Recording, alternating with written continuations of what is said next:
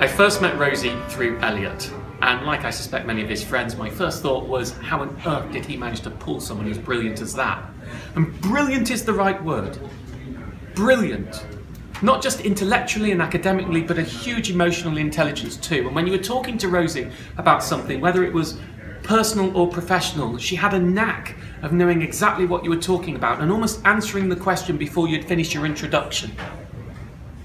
And we're all worse off because she's no longer in this world.